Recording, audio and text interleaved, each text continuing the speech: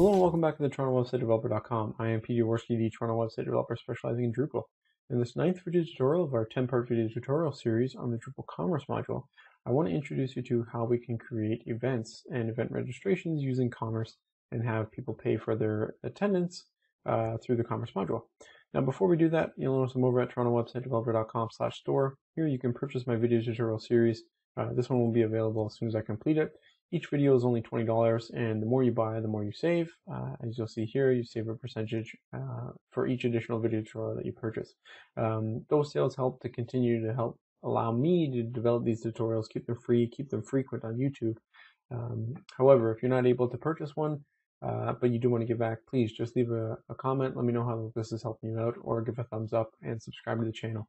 All three of those are metrics that YouTube uses to help promote these video tutorials. So I greatly appreciate all the help and support from everybody that's purchased tutorials as well as left comments. It means a lot.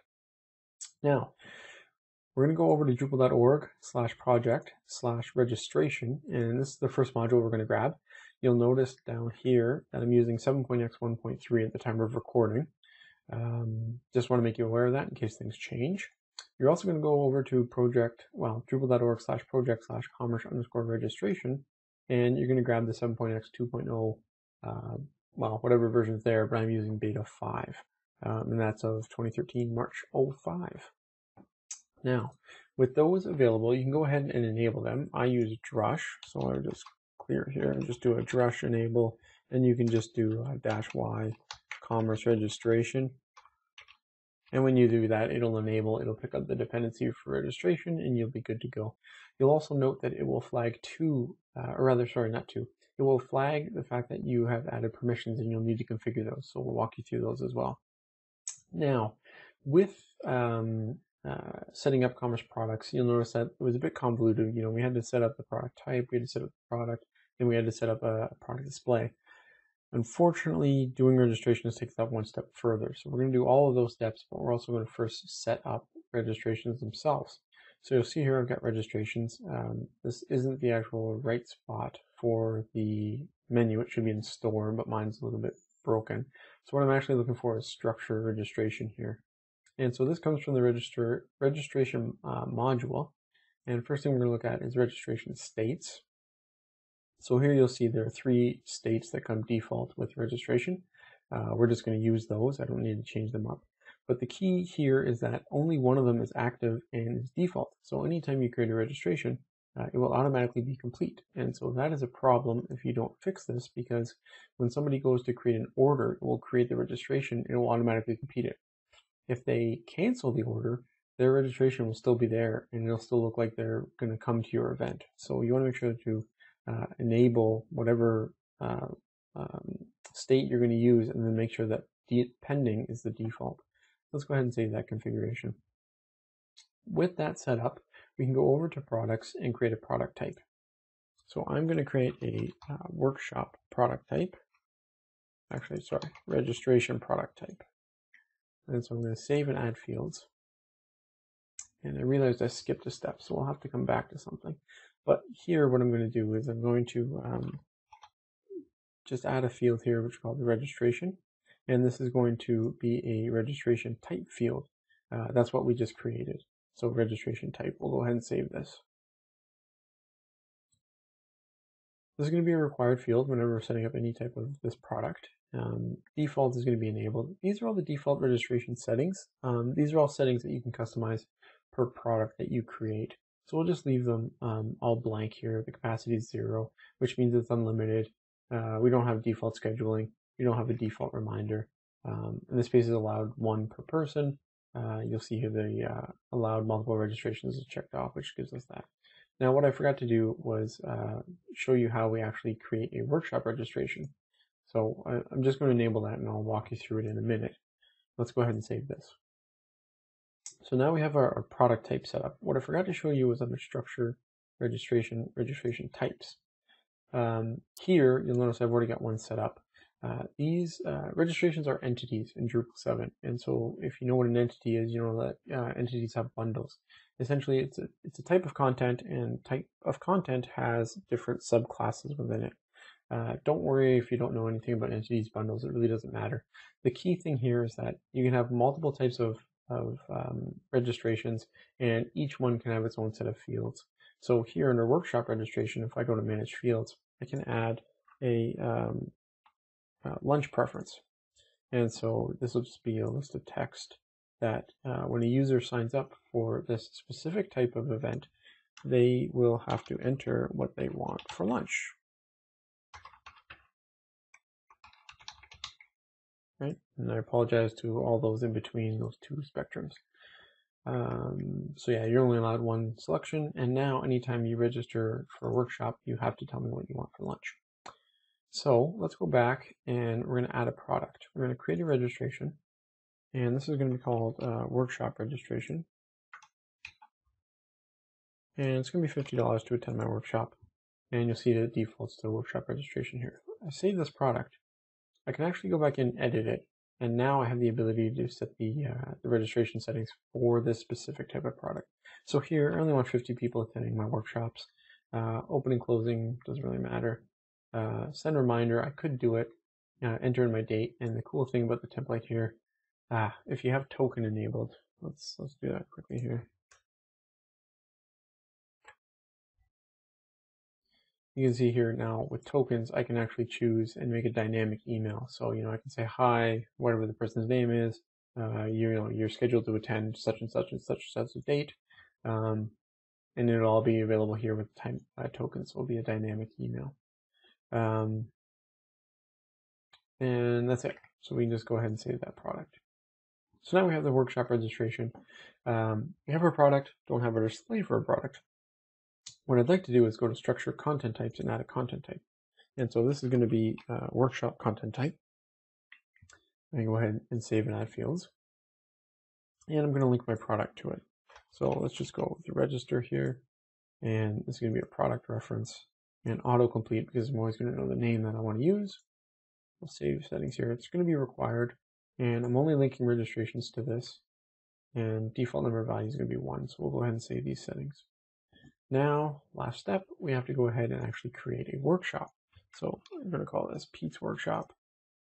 Get ready to learn. Right? And we're going to just tie this to the workshop registration. I can go ahead and save this. And now you'll see that I've got this nice workshop, but I've got this ugly registration and register here. So let's fix that. Under content types, workshop, I can go to manage display. And I'm just going to get rid of this label for register. That's what we were seeing there. And then under my products, product types, registration, again, manage display. I'm just going to get rid of this label here. And go ahead and save that. And now if I go back to my home page and I go to Pete's Workshop, you can see here, $50, get ready to learn, add to cart, right? So there we go. I can look, now I'm going to add my cart. I can go ahead and I can check out. So when I go to checkout, you'll see here I get this registration is for myself, right? And then my lunch preference, here's what we set up. We choose vegetarian, we can go to the next step. And now I'm into my actual checkout. You can see I've got my $50 registration here. And I'm going to go with Peter. Yeah, I'm in Algeria, whatever. Go ahead and continue to the next step. Now you'll see it's actually gone ahead and created a registration. So if I go over to registrations here, which actually should be under your store, mine's broken. I go to all registrations and you'll see here that I'm in review checkout and my status is pending because that's what we set up. Now, what you might have noticed is I'm using a site localhost here that does not look like the site that we've built throughout this entire video tutorial series. And that's because I was having a lot of problems getting the registration state to go to completed. You'll notice here under configuration workflow rules that the commerce registration will come with 2 rules. First is to set registrations depending upon order completion. That was a bit of frustration for me, so I just disabled it, and we have registrations defaulted in the settings themselves already. But then here, where are we here? Set registrations to complete upon full payment. I wasn't getting this hook fired for whatever reason. I would submit a payment, and I'm not sure it's because I'm using example payment or what, but this hook would just not fire. And as a result, registrations wouldn't be set to complete. So what I did was I created a rule myself, enable registration when order is complete. And you'll see here, after updating existing order, so when an order goes to a completed status, that's what this is here, data comparison, and checking the order status, if it's equal to completed, then I'm going to go ahead and I'm going to update the registration that's associated with this order and put it to complete. So I went ahead and I created that rule myself. If you're not sure kind of what I mean or what I did, you can always just shoot a question off on YouTube and I'll try to get back to you. But essentially with that in place, now when I go to review my order, if I go ahead and just type in, test here for my example payment, continue to the next step, you'll see that I can go and I can look at my order. So here's my actual order, and I've got my my workshop, and I've got my status pending. And the reason why it's pending and not completed after all I just said to you is because my order status is pending. So if I edit this order status and I put this to complete, save the order, now I can go to registrations, and you'll see that my registration is now complete. I am registered and ready to go for this workshop. And if you go to all registrations, you'll see that there are no pending ones. It's just mine. And so when you click on, sorry, I didn't want to click on that. When you go to the actual workshop node itself, you should have a tab here that allows you to look at the workshops themselves. So we should figure out why that's not there. Hide the registrations. And so I just went and quickly flushed caches here, which fixed my menu. So now you can see I've got manage registrations here. So it's just a menu setting thing. And so here you can see I've got my complete state, one registration, and I can go into my settings here and you can see here's the actual settings for this actual event. So if I want to edit them there instead of within the product, and you can see that you've got this nice ability to email the registrants. So you can go ahead and hit all registrants or just those for the specific workshop registration, provide a comment, provide a message, and as well you've got tokens available to you. So that's it for this video tutorial. Just as a quick recap, because I know we covered a lot and we did it fast. We went ahead, we got the registration module, we got registration, or the commerce registration module as well, so the two different modules. We enabled them both, went ahead and first set up the states and the registration type for the registration module itself, and so that was under structure registration. Then we went ahead and we went to store products and we added a new product type, which was registration. And so there we were able to link that to the registration that we had just created. Next, we went ahead and we created a new product, which was our workshop product. And so we were able to configure, when does this product open, when does it close, that kind of thing. From there, we created a new content type, which was actually for our workshops themselves. And so we linked those to the products that we were creating. And then lastly, we actually created a workshop, Pete's workshop, and we allowed people to register for that. To note here, one thing I didn't show you, which I should test with you. So as I mentioned, registration has some permissions, and hopefully nobody closed the video already, because one thing you're going to need to do is, you'll see all the types here. Each type that you create of workshops, each bundle, will have its own permissions as well, right? So view your own registrations. We want authenticated users to see that. Create new registrations. We want anonymous users to be able to do that because anonymous users are going to be attending our events. And then so edit will only be authenticated. And down here, the gotcha is going to be register other people. So this is going to be anonymous as well as other accounts. So we'll save this permission. And now you'll see when we go localhost commerce, Pete's workshop, add to cart, it was added to the cart. Go ahead and check out, and you can see this registration is for another account, another person. Another account is actually a user on this site. Another person is actually somebody else. So perhaps we don't want to do accounts. We just want to allow them to just do another person.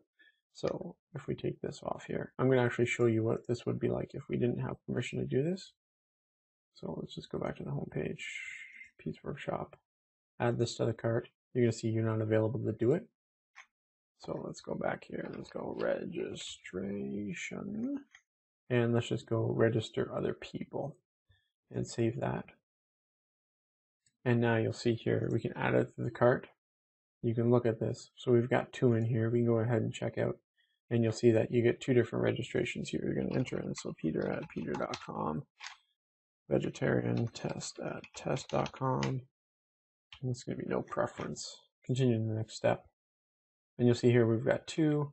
And then we're going to actually set up our own account here at test.com, right? Peter. Continue next step. And you'll see I've got registration 1, registration 2, $100, default payment. We'll go ahead and test that. Right? We just sent the order. Now if I go back and go to my store, again, you would automate this, right? But just for the sake that I was having trouble, I did not. So you would save this order because I would pay it in full, right? It's all paid in full. And then when you go back to your content and you can look at your workshop, manage registrations, you can see that we've got 3 different ones, right? And we don't have a user tied to these because this was another person they were registering. So that was what was happening there. I think that's it. I think that's it for registrations. It's pretty straightforward. I know it seems pretty cumbersome, but once you get the hang of it, it'll kind of, you'll settle into it and you'll know exactly what you're doing. It's not too bad. So again, if you have any questions, any troubles, please reach out on YouTube. Let me know. I prefer the comments because that way anybody who might have a similar problem will see your comment and can benefit from the knowledge of that interaction, rather than you trying to come to the website and just submitting the web form by itself. It's a lot harder for me to respond to those. So thanks very much for watching. Greatly appreciate it. Again, if this video tutorial helped you, please leave me a thumbs up, leave a comment on YouTube, subscribe to my channel, or better yet, pop on over and purchase the video tutorial series. Thanks very much for watching.